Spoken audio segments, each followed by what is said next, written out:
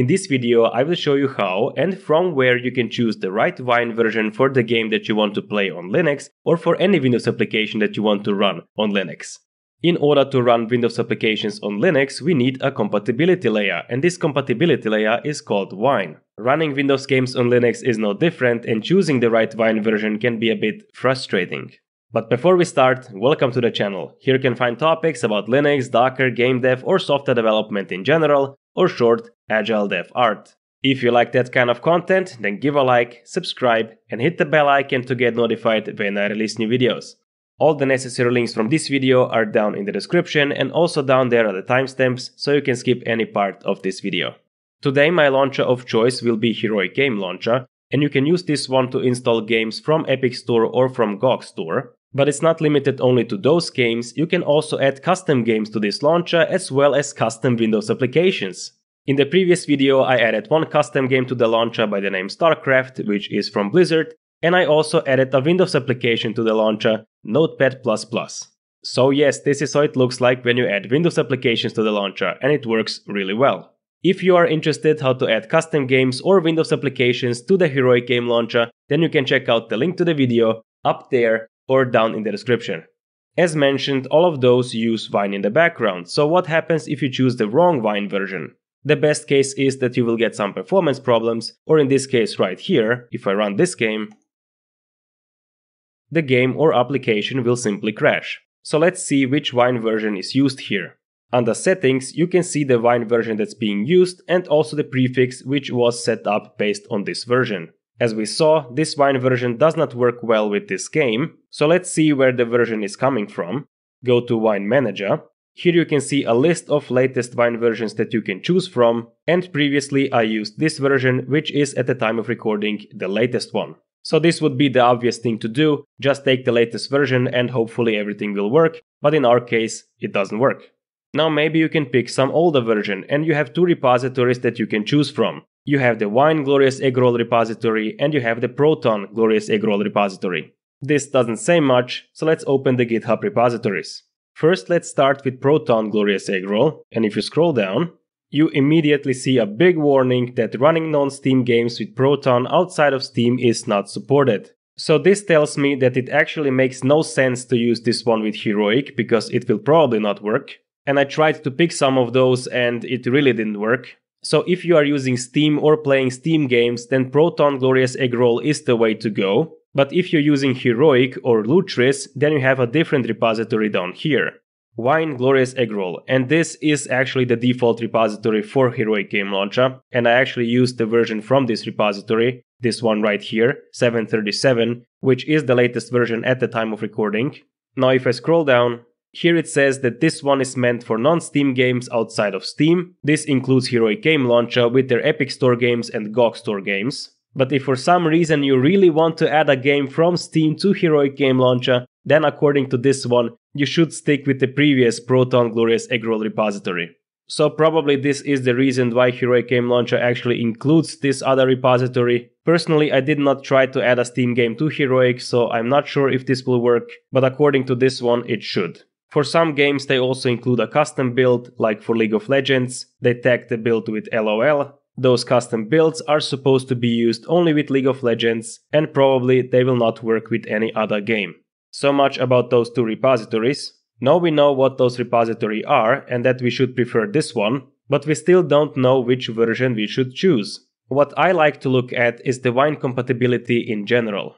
This is the Wine application database, where you can find the Wine compatibility ratings of different applications. It's not just for games, you can find other applications as well. For instance, if you go to top 25 apps, here you can find the top 25 applications that work perfectly with Wine. And as you can see, on the third place is Adobe Photoshop, although a very old version of Photoshop. Up here you can also change the application category. Let's take productivity for instance, and refresh. Then you can see the top 25 productivity applications. If you want to search for an application, go to Browse App. Here you can search by different categories. I'm searching for a game, and the name of the game is Shadow Tactics. Perfect, here is the game. Let's take a look.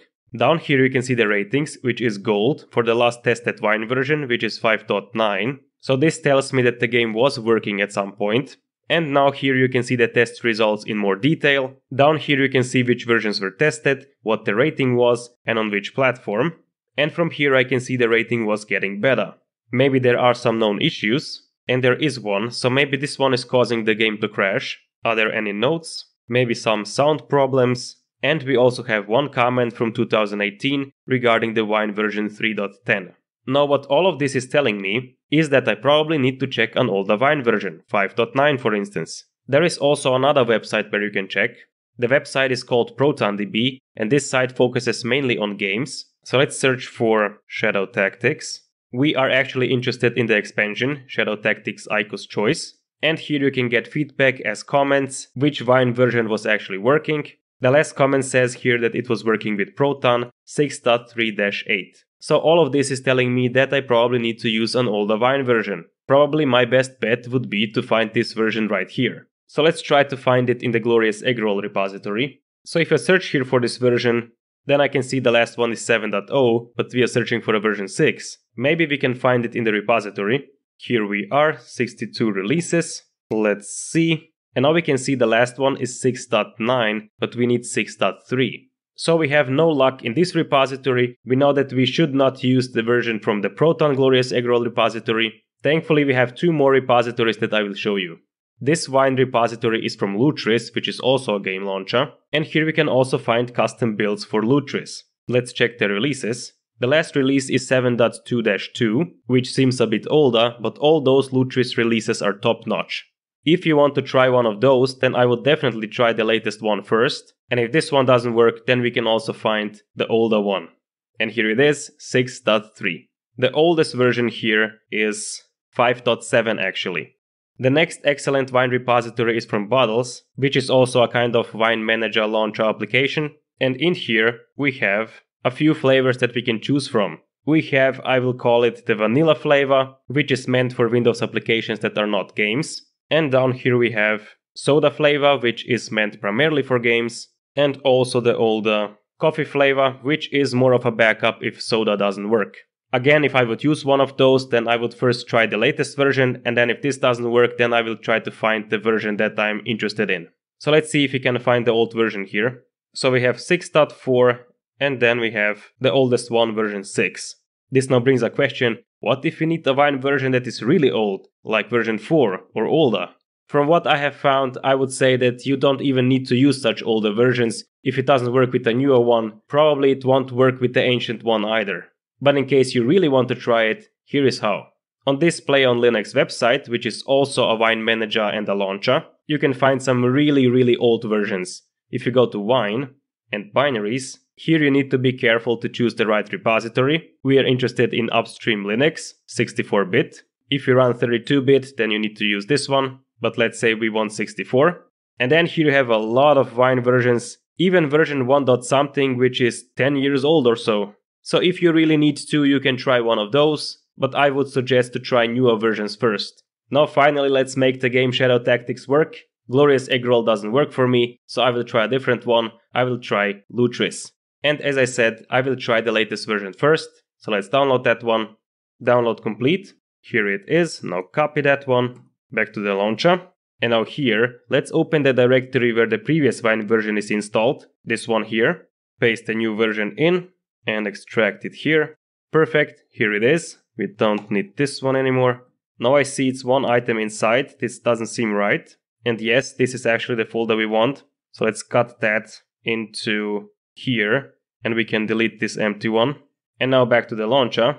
Library, Shadow Tactics, Settings. And here we want Lutris. Close Settings. And let's try to run it. First we get the Wine prefix configuration. That's okay. And here it is, Shadow Tactics. Finally it worked. In the next video I will play this game. I will do a performance comparison between Linux and Windows with the same configuration on the same hardware, side-by-side comparison. The link to the video should be somewhere here on the screen, so if you're interested, watch it.